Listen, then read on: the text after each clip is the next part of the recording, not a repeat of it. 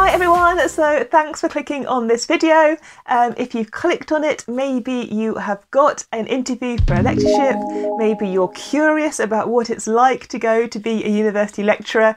So in this video I thought I'd share just a few of my experiences about how I found the process of interviewing for a UK lecturer university position.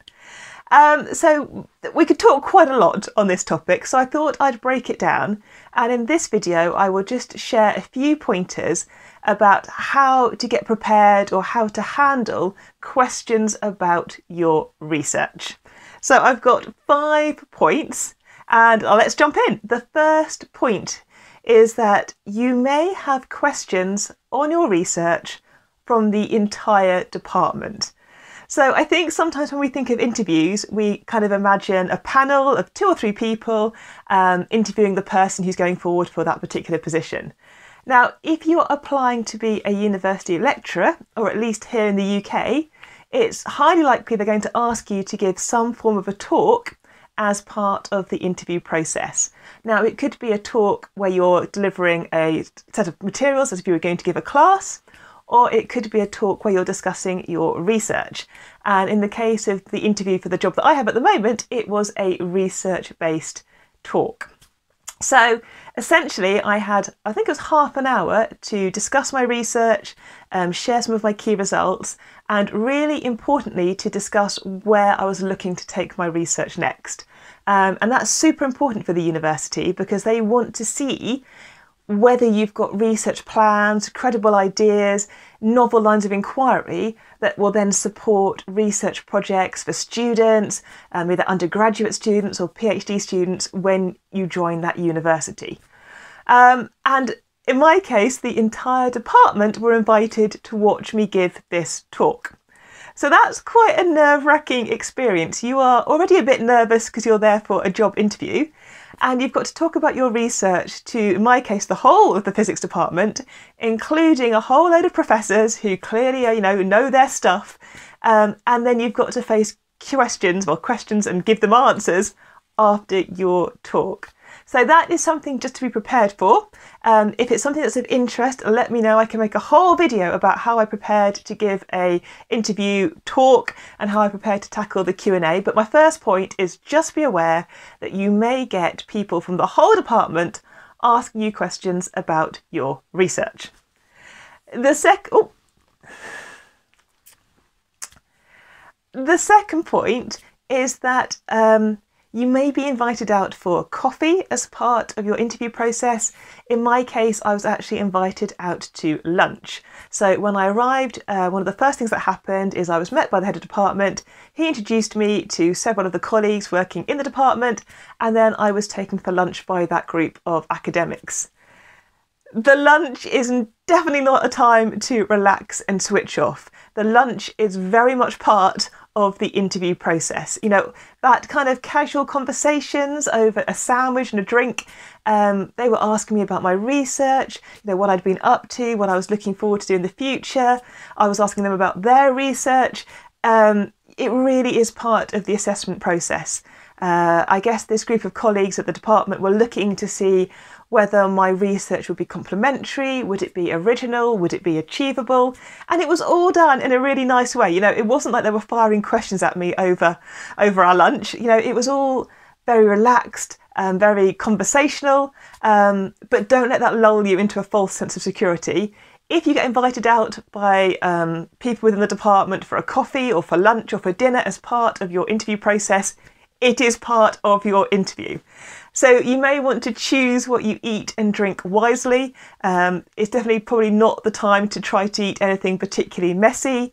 And I actually had my lunch before I was then going to give my talk in the afternoon to the department.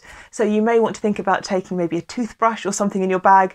Nothing worse than giving a talk and not feeling like, you've got things in your teeth. So yeah, just be aware if you get invited to have any kind of refreshment, most likely it will be a crucial part of the interview process.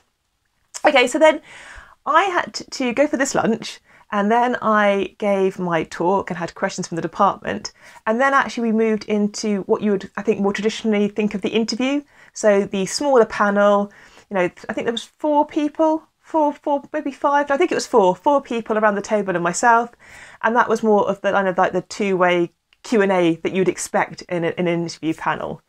So just for this video then, focusing on the research questions, things that you need to be aware that might come up in that interview format is that they're going to ask you about who you would potentially collaborate with. So one of the big things, at least for me as a scientific researcher, is who do I know within the network, which are my contacts, could I collaborate with if I was going to write for a research grant application, who have I worked with before. Just sharing your wider network and how you would be able to use that to grow and influence your research should you join that university department. So that's definitely something to think about, is think about your connections and how your research is connected to other researchers and why that might be useful for you if you were to get that job at the university. I think something else to think about as well is your publications. So yes, the department are going to be interested in your past publications because they'll be the ones on your CV and the ones that potentially have helped you get to that interview. But the department are also going to be interested in your plans for future publications. They want to see that you have a passion for your research and that you are keen to share what you are learning about your particular subject. So it's a good idea to have in your head the key journals that you are looking forward to publishing in as you go forward in your career. Where are the journals that you want to put your papers and research out into, and showing to that interview panel that it's credible for you to be able to do that. Showing that you've got credible research ideas that can translate into funded projects. So, you could use your networks to help you secure research funding that will then lead on to journal publications, in particular journals. So yeah, think about that. And I guess one of the final things to think about when you're preparing for the research element of your interview is think about what makes the research A, unique to you, and B, complementary to that department. So I guess for me, I was thinking about, okay, the science that I'm doing, how is that science novel and unique? So why is my research exciting? Why should the department want me to be in their team? What would they get out of my research if I were to join them? But then also showing that my research would be complementary to the research group that I was applying to join. So I guess I was trying to show in my interview that my research wouldn't be replicating that of people already in the department. I'm not looking to do the same thing that somebody already in the department does, but I'm looking to do something that would complement what colleagues in the department already do. And it's quite tricky, that takes quite a bit of research. So you do need to have a look on the university resources, typically the university website, looking at the people working in the department already, looking at their research areas, and then just thinking about how your research would be exciting and new for the department, but would also slot in and be complementary to those who already work at that university. So yeah, they are just a few, I guess, pointers or maybe things to be aware of when you're going for a lecturer job interview for a university position. Be aware you could get questions from your research from the whole department, maybe even the faculty, but in my case it was from the entire department. Watch out if you get taken out for a lunch or coffee. That will be very much part of the interview process, and any chatting you do about your research over that coffee, that's part of the interview process. And then think about your own personal network of contacts.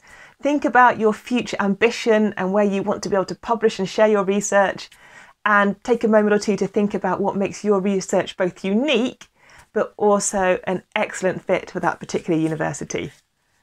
So I hope that helps. If you're going for a job interview right now, I hope that gives a little bit of help for the research element of the job interview. Job interviews are very different. Different universities will have different ways of doing things, different policies. But in a future video, I'll share a little bit about the teaching side of the job interview and how to get ready for the teaching questions. And if you're interested in how I got ready to give my interview talk, leave me a comment and I can make that into a future video. So leave me comments. I really do like reading the comments. Feel free to like and subscribe and all that good YouTube stuff. If you're new here, hi, my name is Caroline. I'm a UK-based physics lecturer.